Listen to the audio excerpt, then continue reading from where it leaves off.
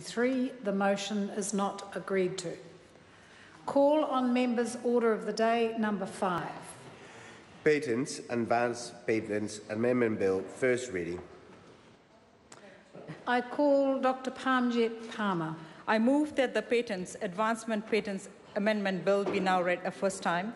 I nominate the Governance and Administration Committee to consider the bill. Madam Speaker, it is with immense pleasure I take this call in the first reading of my members' bill, the Advancement Patents Amendment Bill. The timing for my bill to be drawn from the ballot was perfect. That was in the month of April, because it is in the month of April we observe the World Intellectual Property Day. Madam Speaker, my bill is a substantial bill to address a very important gap in our intellectual property protection legislation. Madam Speaker, I'm really passionate about supporting more and more research and development, more and more technological advancement, and this bill is a product of my passion to do more for small and medium enterprises and more technological advancement. So this bill is to allow incremental advancements that may not qualify for a standard patent to have intellectual property protection rights. Madam Chair, protecting ideas and advancements helps New Zealand innovators and businesses, and it will help them stand out on the international stage as well, not only locally. So this bill is to introduce a second-tier patent system that is accessible and is quicker.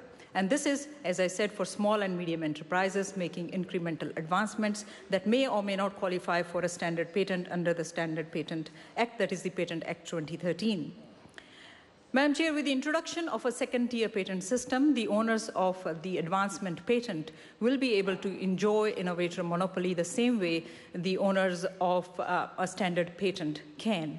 So they can go out, if it is a product to be commercialized, they can go out, commercialize it with reduced risk of it being copied or stolen.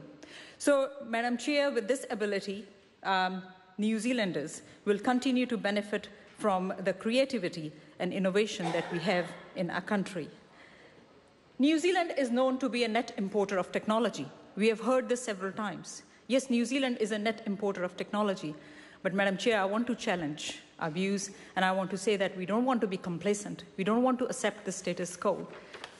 Because if we go out and see our innovators and businesses, we know that they are already doing really well, not just locally, but internationally too, and they are really eager and ready to lead us on international stage.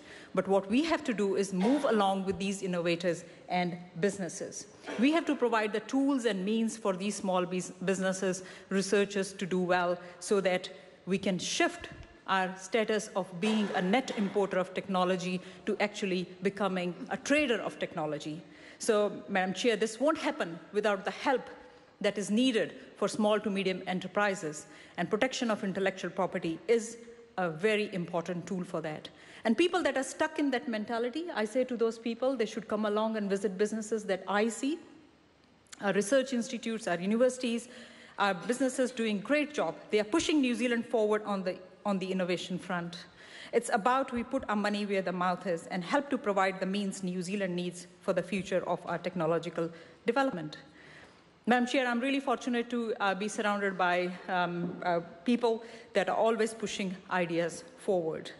But between a large number of people, the necessity of innovation is taken for granted.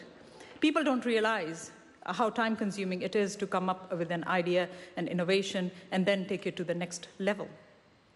And it's not only that taking to the next level, but it's also about securing markets in a successful manner. And that is where the idea of intellectual property protection comes in, because you don't want to see someone else stealing your idea. So, Madam Chair, as I said, simply innovating isn't enough. Protecting our innovations is essential, and that is why my bill is important.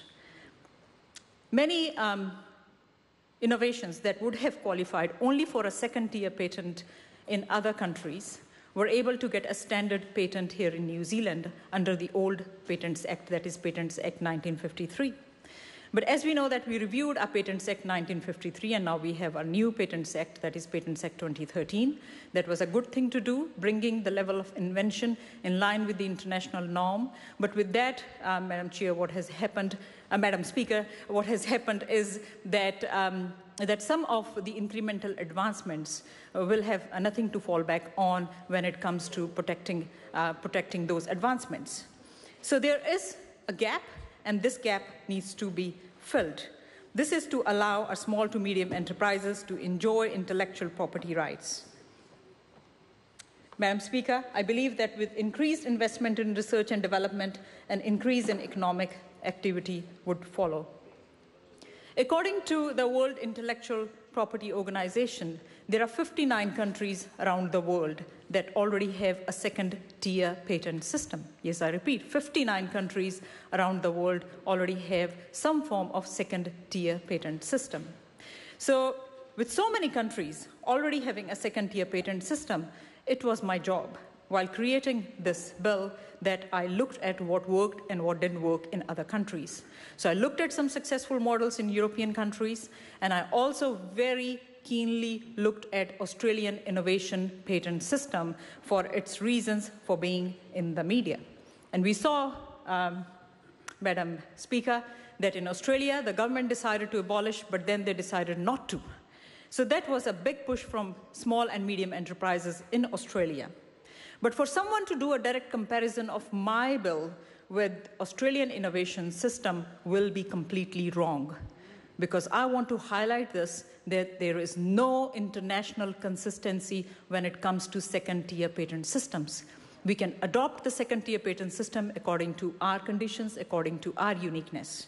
So, Madam Speaker, as I said, that I learned from other countries what worked and what didn't work, so it was a great position I was in. So just to give some examples, in Australia, we know that when it underwent the review, we saw the biggest criticism for the Australian innovation patent system was that it doesn't provide certainty. So uncertainty was a big issue in there, because examination is optional in the innovation patent system in Australia.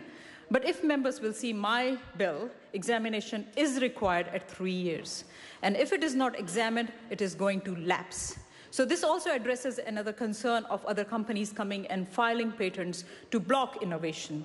So, Madam Speaker, that has been already addressed in my legislation. The second thing that was criticized in Australian innovation patent system was that it was difficult to know if it is already a certified patent. So in my proposal, I have made it very, very clear that it is going to be called a provisional advancement patent until it is certified, and will be called an advancement patent only after certification. So, but as I said, there are some things that are different from other countries, as we are a small country, smaller economy, and our businesses, our researchers might take longer to secure funding to commercialize their prototype. So I have allowed slightly longer time than other countries, which is of 10 years for my advancement patent. So, Madam Speaker, it's really important to note that we are a small country, we have small businesses, and we need to do more for our small businesses so that they can thrive. To summarize, this bill will help innovation. This bill will help research and development. Most importantly, this bill will help startup companies. This bill will help companies that are going through that very important phase, that growth phase. This is about supporting the ideas that start from garages, the ideas that start up on kitchen benches. Our businesses, 96% of our businesses are small to medium enterprises. Madam Chair, to allow innovation, we should not fear competition. I repeat, to allow innovation, we should not fear competition.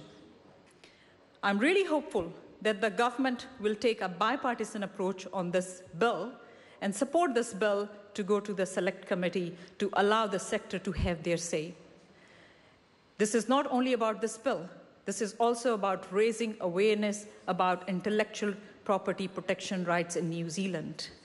So, Madam Chair, I'm really hopeful that the government, if they wish to support small and medium enterprises, they want to increase research and development, this is a perfect opportunity.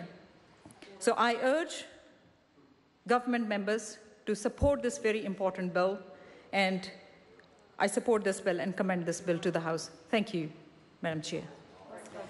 The question is that the motion be agreed to. Madam Speaker. I call the Honourable Ian Lees-Galloway. Thank you very much, Madam Speaker. Can I start my contribution by acknowledging the